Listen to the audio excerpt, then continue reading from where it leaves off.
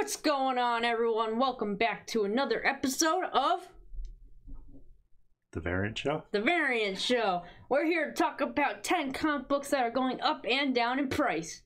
First off, I want to thank everybody for doing The Variant Show last week. It was absolutely awesome having everybody's participation in that.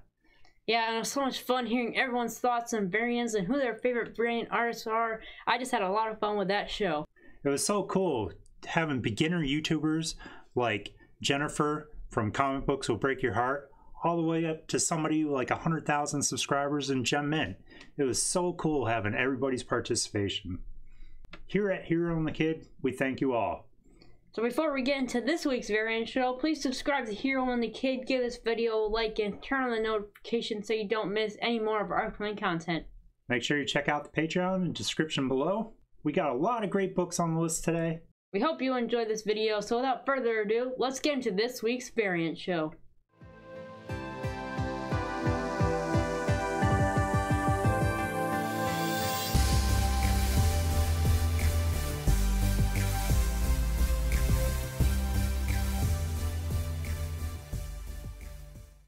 Alright, so Dad, you want to tell everyone we have at number 10 up first on the list?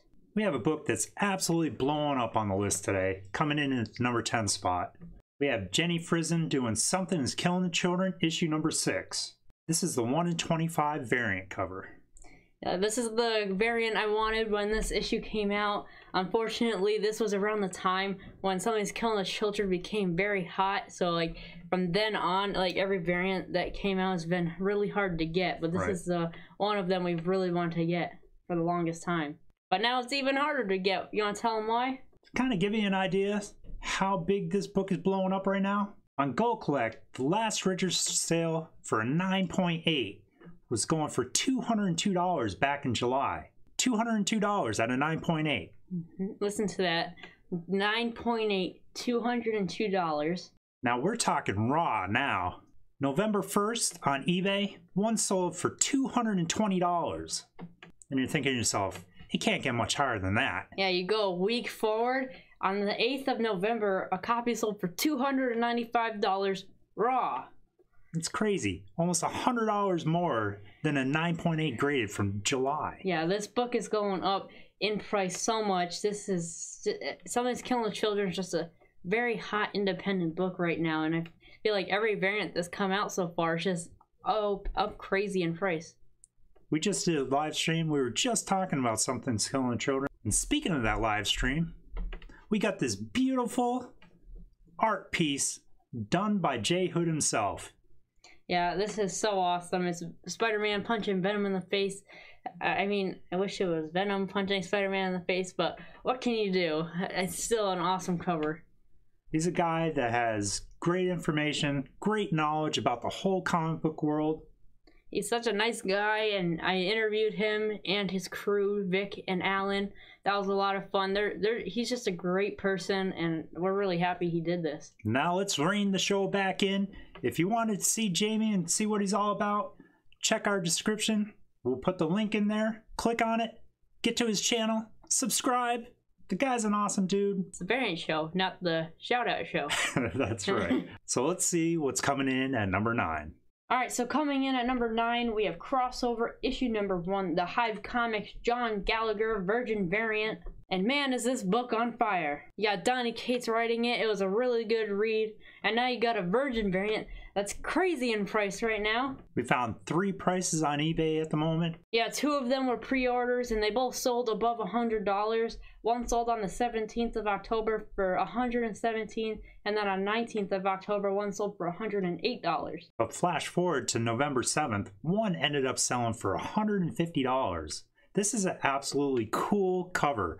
I just love the whole essence of it. Yeah, this is a very cool cover. Unfortunately, we weren't able to get this one, but I'm sure if we did get this one, we'd be all over it. This is just such an amazing cover by John Gallagher. Now, I did talk about this on my Pick of the Week video. I really liked how this book related to Donny Cates and how it had his story where Donny Cates almost died twice, and like the first time he wanted to write a book about like death, and that's why he wrote God Country, and the second time he came close to dying, he didn't want to talk about death at all. He wanted to make a comic book that that he could write that related to his childhood when he opened up a comic book and get that awesome feeling of reading a comic. So I just really like the connection between this comic and Donny Cates. Yeah, I really like this book. It's a crossover book between Image, DC, and Marvel. And like, if you look in the background in the books, you see like Superman, you see like Spider-Man on the walls, and how everyone's like talking about them. They have like comic books of them. It's just a really cool concept, and this book did have a lot of variants for issue number 1, and a lot of the variants are doing pretty good in price right now. But this is just another book that you want to keep your eyes out for this week. So coming in at number 8, we have Far Sector, issue number 1, the second print. This book is the first appearance of Green Lantern, Sojourner.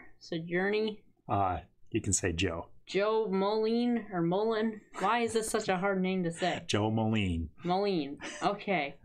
There is speculation that Joe will be included in the Green Lantern HBO Max series, and the speculation also tied into Teen Lantern. This is something that they've been talking about ever since the Far Sector book came out, that there could be some kind of tie with the HBO TV show. It's one of those books I kept expecting a little bit more adventure out of. I really enjoyed the art with it. Yeah, it did have really great art on the inside. But a lot of people like the book, and everybody has their own taste. Yeah. But let's take a look at the second print and how much that's selling for. For a while now, this book's kind of been in that $30 to $40 price range. And over this past week on November 3rd, we saw this book hit $50. There are no graded copies of this book yet, but I imagine if you do have this comic, you probably should get it graded, because prices on this book have been just going up in price. Yeah, I searched a handful of sites and I couldn't find any graded prices on this. Yeah, so we don't even know how much a graded copy is going to be going for. She definitely is getting a lot of hype right now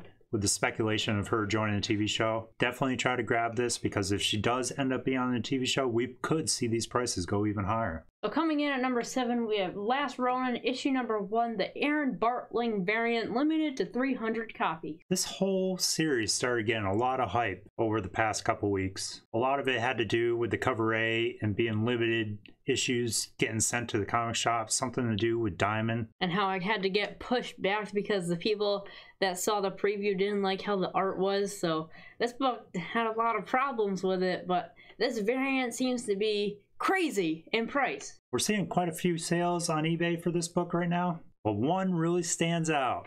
A raw copy of this sold on November 1st for $925. Yeah, that is absolutely crazy. This book has 70 variants to it, and it's like 70. $925 for a raw comic? Are you kidding me? That is absolutely insane. It's a beautiful cover. It is. It's a cool cover. I love how they have the Ninja Turtles all in like a green smoke kind of like ghost kind of figures. Yeah, and they're looking down at the last Ronin. You don't even know. Wait, yes, you do who know it is, because you didn't read it, but I told you. But I don't want to spoil it for them. As always, I'm always behind on my reading. But I was definitely surprised on who the last Ronin is. But this is a very cool variant. There was another one that sold on November 6th, and I can't stand it. It always eats at me. It does the $1,500, but they cross out the price, and I wish I could find out. You don't know how much it exactly sold for, and it's so frustrating. It was a 9.8. If there's a way that you can find out what the actual price of that goes, somebody tell us here at Hero and the Kid, because I love bringing the facts and sharing it with all of you, and it would just make the day a little bit easier. Yeah, and you would be a true hero to Hero and the Kid, so we can know the actual price so that it's sold for. If I had to guess, it probably sold for $1,000, maybe $1,250. Yeah, but that's just guessing. Don't take it from me. Yeah, I would like to know, but this $925 for a raw comic. So coming in at number 6, we have Spawn issue number 311. This is a Chadwick Boseman black and white tribute cover. This is one that we wanted to touch on last week, but we didn't do our typical variant show. We did a little something different. But before we talk about that book, I'm going to tell you the key about it. There is solicitation that new heroes and new villains and a new costume will be introduced in this issue, and this is the first appearance of Red Meat. This one isn't doing anything like really crazy. We're seeing prices average about $10 right now. Yeah, there's nothing crazy going on. We just wanted to put this one on the list because it's such a great cover. It's an awesome tribute to Chadwick Boseman, so we needed to put this one on the list. This is a book that we paid only $3 for, and it's cool to see it jump up to $10. But this is one that's staying in the collection. Yeah, we're not getting rid of this. It's a beautiful cover by Todd McFarlane. And like you said, this is one that's just going to stay in the collection for a very long time. Up next on the list at number 5, we have Thorn number 5, the 1 in 25 variant. And what happens with a lot of these books that we put at the number 5 spot? They're doing terrible in price. Like this sold back in August for $750 at a 9.8. And then you flash forward 3 months to November 8th, and a 9.8 for this book just sold for $330. And we have this comic book. We were going to get it graded. We were going to sell it. This book is sinking faster than Titanic. And the same thing is happening with the Cover A. We saw that book back in August selling for almost $400 at a 9.8. And then back on Halloween, we saw this thing hit $56 at a 9.8. Yeah, seeing this book do that brings a tear to my eye. It hurts because we have a copy of the 1 in 25.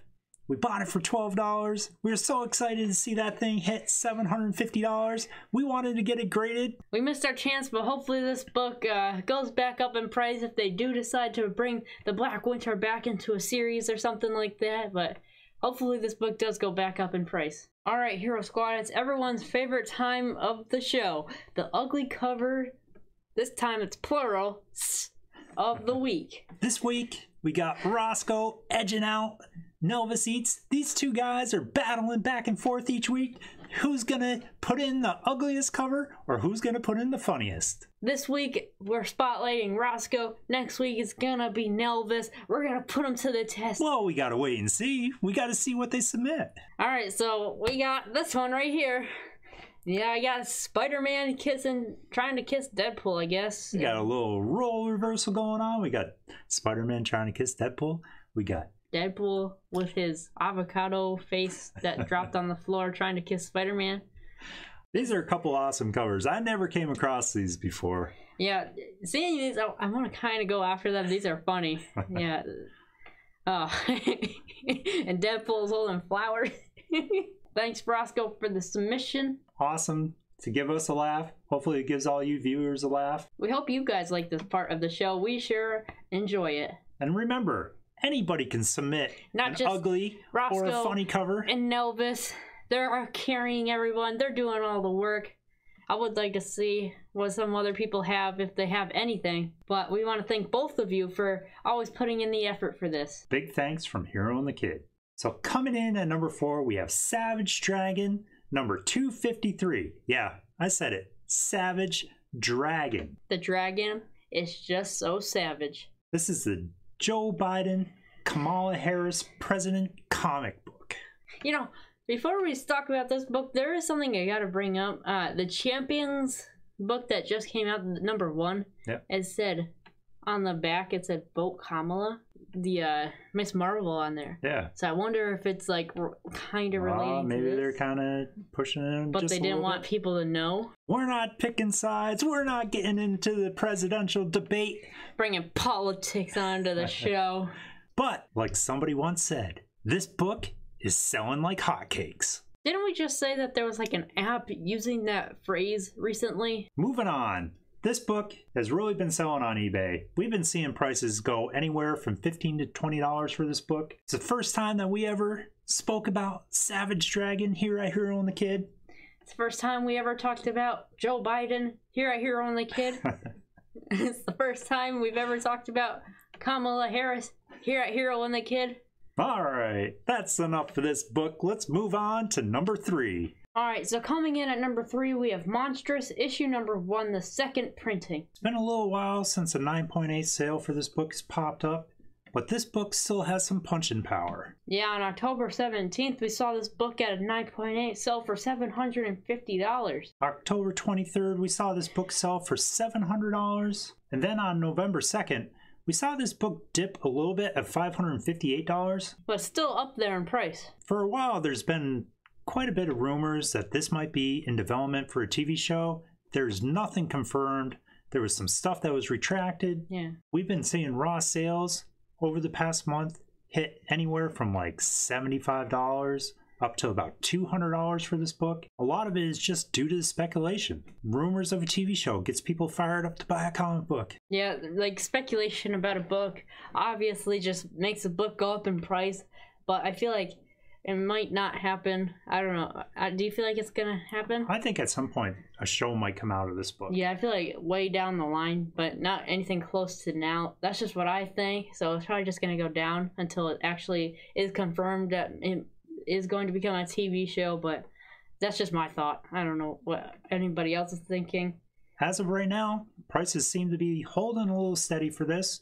You know, we had the little dip of $558. But overall, this book has been holding strong. So coming in at number 2, we got a big book right here. We got Star Wars Adventures, issue number 1, the P.O.Box Virgin variant. This was part of a 501 Virgin set. We saw it sell on sites like Scorpion Comics. Over this past week on November 7th, we saw a 9.8 of this book pre-order sell for $1,000. At a 9.8 plus $30 shipping. Man. Crazy. Crazy. It's a cool cover of Darth Vader. Am I going to pay $1,000 for this book? Yes. Probably not. Ow. But there are people out there that will. Yeah, this is like one of my favorite P.O.Box variants that she's done so far. This is just an awesome one right Yeah, here. I really like the look of this one. I like the background, how it's like black and gray. It's an awesome cover. Nice. Definitely one of her good ones. There was another one that sold on November 1st that went for $600 at a 9.8. Not even close to the $1,000 one. Now, people talk about market manipulation. This might be a case for it, because there was only one bid on each of them. The way people go after Peach Momoko, I can see somebody paying for this. Especially Comic Tom. Can I get a holla if you hear me? Hey now. So coming in at number 1, you're going to get the full reaction from Will. He has no idea what the price is on this book. All he knows is that it's good old Spawn number 307, a blank cover variant. Blank cover. How much do you think this bad boy's going for? Well, if it's number 1, it's a blank, like nothing is on it. Nothing. Maybe it's the first ever blank cover. I don't know. It's either very low or very high. That's a great guess. Thank you. I'm gonna say $3,000. Let's see what the price is. Okay. Enter. We are talking about an unreleased blank variant cover. Only copy ever sold on eBay is in the description. This had 21 bids on it. This book sold for $1,526 on November 3rd. I was only half away. So this is like the only blank cover they've ever done? Evidently. And it's the only one that's ever sold? I tried looking up a lot of information on this. I couldn't find a whole heck of a lot. What a variant, am I right? This is just beautiful. Absolutely insane. $1,500 for a blank cover. It's like that old saying back in elementary school. It's a polar bear in a snowstorm. That's what they used to. Did they never say that in your school? No, not that I'm aware of. No. when you can't think of anything to draw, the teacher would always come over and be like, "Oh, it's a polar bear in a snowstorm." Oh, I get it. But this is crazy. It's a blank comic. Yeah. I came across this and I'm like, oh my god, this has to be the number 1 choice. It's crazy. This is so weird. A blank comic. This is like the perfect example of when you go to a museum and you see a painting on the wall of just scribbles and it's like $13 million. And then you just got a blank one. $1,526. It's pretty awesome. You can see what kind of beautiful artwork comes out of a blank cover. But man, $1,500. Wow. Alright, Hero Squad, it's time for the other fun part of the show. It's time for the variant picks of the week. This week we're picking out a variant for November 11th. We're going to see what's the better one. We're going to put it to the test and see who wins. Go ahead, chump. Alright, this week I'm picking Kick-Ass versus Hit Girl, issue number 1, the David Mack variant. That is a good choice. David Mack's a good artist. I remember last week's variant show, a lot of people picked him as their variant artist. Yeah, I think, who was it? Jennifer Fire Guy Ryan. Or Ryan the Fire Guy. Fire Guy Ryan. Ryan, the Guy Fire, or Guy Fire, whatever. That guy, you know. You know, the one that's with Tom and stuff. You all know who we're talking about. Then we got Jennifer from Comic Books Will Break Your Heart. She was another big fan of David Mack. But I really like this. I know you're not big on the watercolor, but yeah, I do cover like. looks really nice. I think it's just. I think I do like watercolor. I think it just has to be the colorful. Because I think one of the reasons why I don't like the watercolor in Department of Truth is because it's so dark and it's hard to tell what's going on in it. It's like just black and brown. But this stands out to you. But let's take a look at my pick. And now my variant pick is Wolverine issue number 7, the Gabriel Del Otto Virgin variant. Not gonna lie, absolutely awesome cover. Alright, Hero Squad, it's up to you to determine the winner of this week's Pick of the Week for variants. Leave a comment down below on who you want to win. There you have it, Hero Squad, this week's variant show. We hope you liked this. We hope you enjoyed watching this. There was a lot of great books on the list this week. A lot of them really moving up in price. One coming out of left field, going in for $1,500 for a blank cover. What is this world coming to? We had a lot of fun with this variant show. We showed you a couple ugly covers. We showed you our variant picks of the week. We had a fun time recording this. So before you all leave, please subscribe to Hero and the Kid, give this video a like, and turn on the notifications so you don't miss any more of our upcoming content. Make sure you check out the Patreon in the description below. Make sure you go back and check out my Pick of the Week video. You'll really enjoy it. You're not expecting what my Pick of the Week is. Well, it does say it in the title. Why would you do that? Why would you? Well, you should still watch it. It's very energetic. It's a lot of fun. I guarantee you'll like it. And each week you keep getting better with it. I'm pretty impressed. But once again, we want to thank you, Hero Squad, for tuning in to this week's video. We are Hero and the Kid, and we'll catch you next time.